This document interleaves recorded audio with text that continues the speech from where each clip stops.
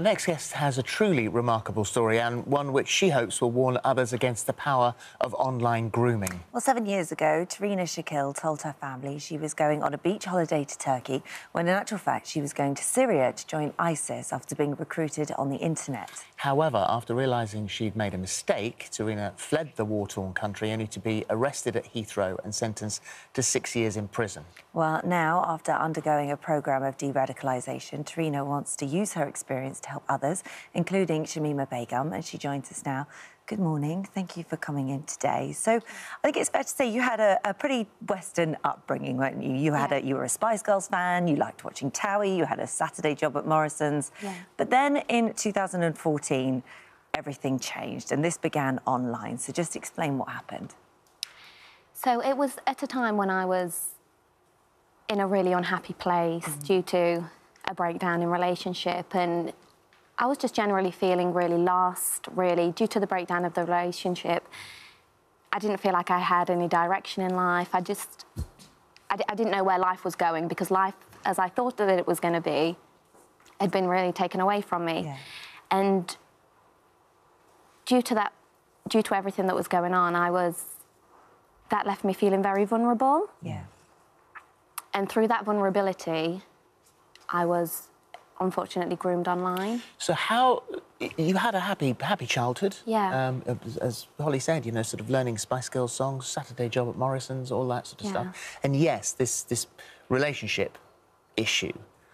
But aside from that, quite a happy life. So how did it happen? Where did it happen? Do you remember the first approach?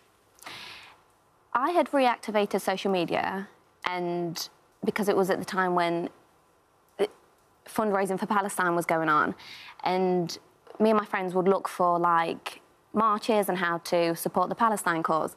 And I remember coming across profiles that were of people stood in front of a black flag. So I initially assumed that they were in Palestine.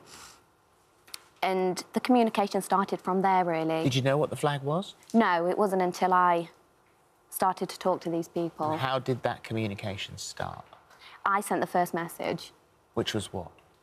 Which was, are you in Palestine? Is everything OK? How are things there? And then I received a message back saying, we're not in Palestine. And I was like, where are you? And they were like, well, we're in Syria fighting. And I didn't know anything about it, which then I inquired about it. So what was the appeal? What was it that was so appealing to that life that made you want to leave everything you knew? As I said, I was in a really vulnerable place. I felt very isolated from friends and family, and through the process of grooming, I was kind of offered a sense of belonging and a sense of a chance to start a new life. And through the grooming process, we were always told that, you know, if you die in England, you're going to go to hell, and you need to make hijrah. Hijrah is Islamic migration. So that was more of the appeal of making Islamic migration. And as well, I'm really isolated from friends, family. I feel lonely. I've got no direction. I don't know which direction my life's going in. The direction I thought it's going in, it's not happening that way.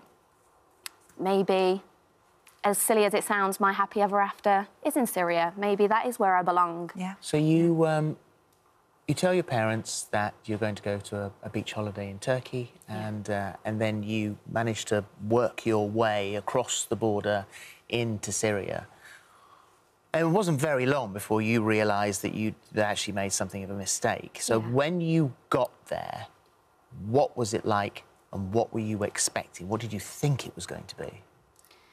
I think I had built up this idea in my head of that you could just go there and live a pretty normal life. I understand it's a war-torn country.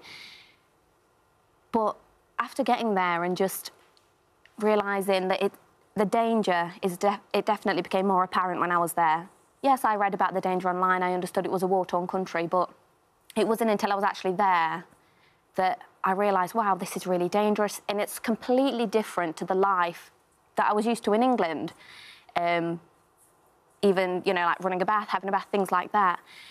So... How were you brought... How did you know it was dangerous? What brought that to your attention?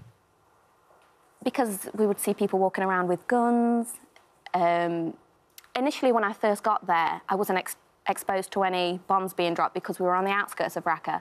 But as I got further into my time there, we were amongst bombings and things like that, really, gunshots. Well, you weren't, I mean, as Phil said, this all sort of happened over a period of 8 weeks, really. Yeah. And then you did something that was very dangerous because you escaped from there and you knew that if they'd have caught you, they'd have killed Absolutely, you. yeah. So you had to get a bus, you had to bribe a taxi driver, you ran across to the border, at which point you have to get a flight home. What sort of reaction did you think you'd get once you got back? Did you know that you were going to be in trouble, that you were going to be arrested once you got to Heathrow? Whilst I was in Syria, messages were always passed on to me from professionals, and they would always tell my family to say to me, just make sure you let her know that she's not in any trouble when she comes back to England. We just want to have a chat with her, or we just want to see what she may have seen while she was out there. So when I come home, I expected to have people speak to me.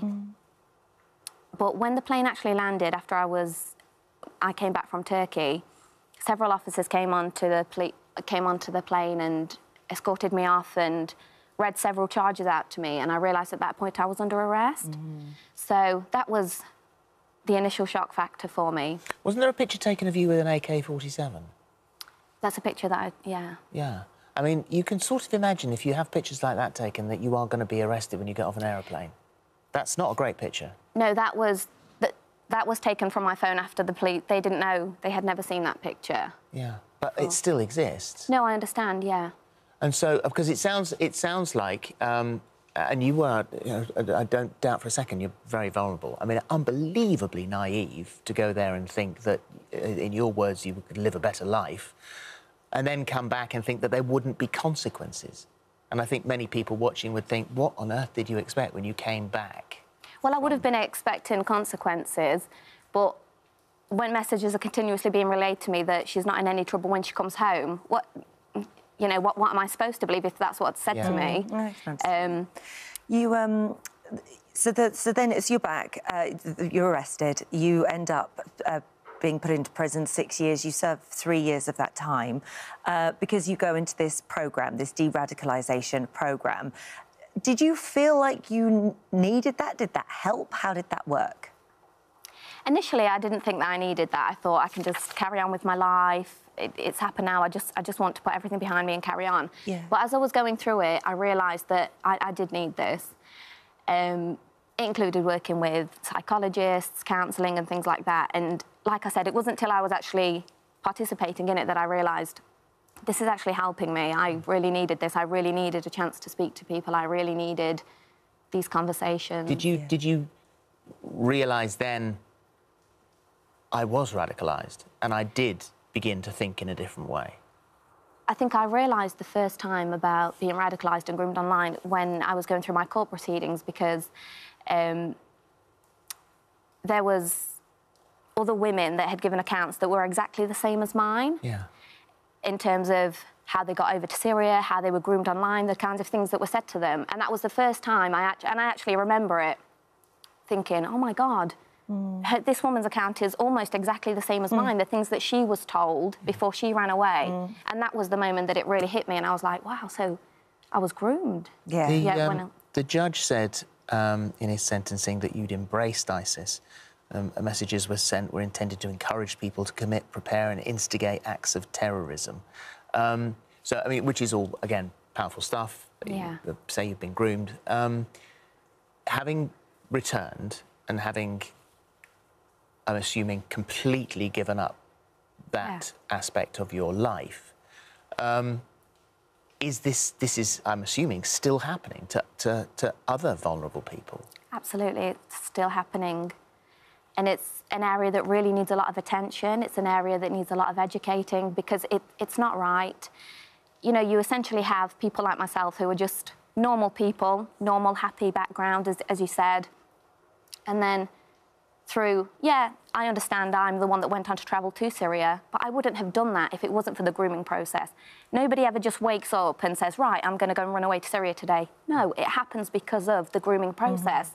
And then when you really think about it and you think, wow, somebody has actually put their mind to it, and it's their task to prey on other people's vulnerability, It's not right. It's like not scamming fair. It on really a is. massive scale, isn't it? On a much more dangerous It really scale. is. And when I first found out, when I first realised that I had been groomed, like I just said, whilst going through the court proceedings, I felt disgusted because I had not realised that that's what it was.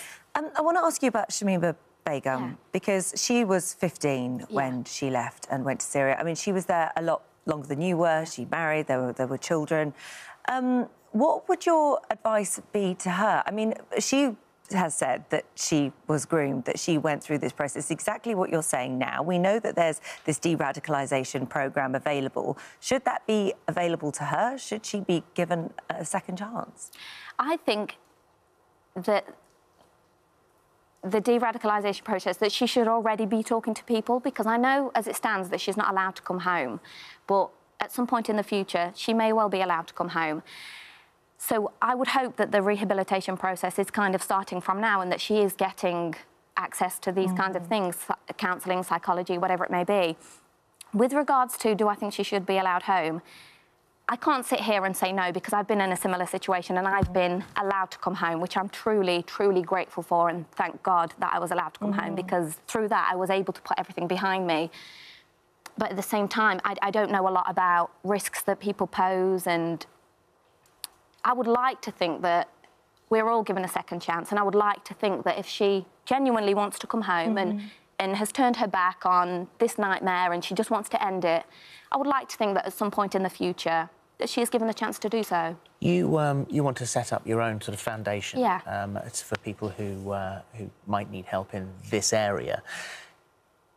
Could you have been stopped if your family had said, tonight what you're doing there, could you have been stopped? Yeah. And that leads on to the question of, if someone in your family, you believe this is the case, can they be stopped? I think in certain situations, yes. Myself, if I had have made it aware to my family, which I think is why I didn't make them aware, I was very secret about it, I didn't tell anyone I was going to Syria, yeah, because we're a really close family, so it would have inevitably stopped me.